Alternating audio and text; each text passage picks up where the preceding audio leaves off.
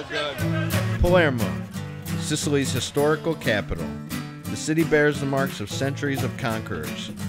And of course, a century's worth of tourists. Oh yes, the tourists. There's plenty of Sicilian kitsch to see here. But who am I to judge, really? There's a reason why people come here and why I'm here. You can't deny the vibrancy of it all. There's something always calling for your attention. How much is it?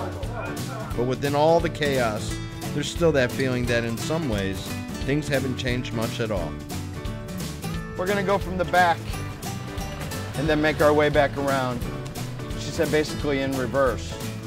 That's the way Sicilians do everything. Now, if you live in Sicily, you're not likely to spend a lot of time staring at churches. These churches and cathedrals were built over several years. But Antonella and I decided to make like good tourists and check out some of the history. So every one of these carts is unique in and of itself. Some of them represent Palermo, some of them represent Catania, some of them represent Trapani. And we saw some truly amazing architecture. If only you could smell the wrench. You want me to take a picture? Vuoi che faccia un foto tutti e due? This is a famous theater here in Palermo. They still do plays here. It's the best. It's the best theater in Sicily. It's. Take two after Wikipedia research. We are in the Teatro Massimo. I guess it's a good thing we're history buffs. That is enough history. Time for the fun stuff. She's like, when I was younger, when I was in the university, I studied all about this cathedral, but I can't remember anything. And I said, you know why? Because it's boring. Let's go get a drink and have a bite to eat.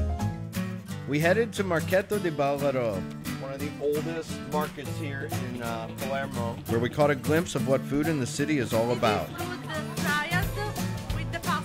These are some foods you won't even find in the U.S. Caguzzi Siciliani.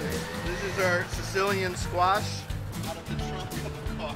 This is a street lemon market. The ingredients are rich, colorful, seasonal. But the real star? The street vendors. They absolutely love the camera and the attention. Hey boy! All right. Hey boy! It's okay! Come ti chiami? Giuseppe, Joseph!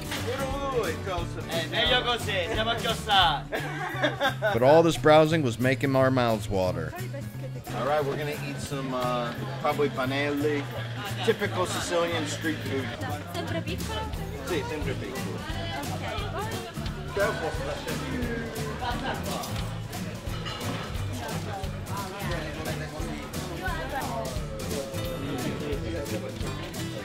Delicious. These are sardines vecchio figo. These are a traditional Sicilian way of preparing sardines. A ring. After lunch, Antonella took me to meet her friend Salvino. He goes out every morning to harvest oysters and brings them into the city. Salvino is a manager of oyster and he is all at phone. Now, I have nothing against oysters, Oh my gosh.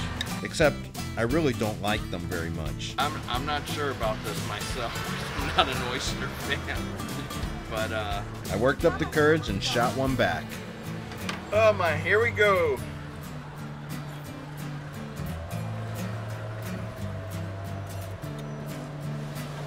Very good. Very good.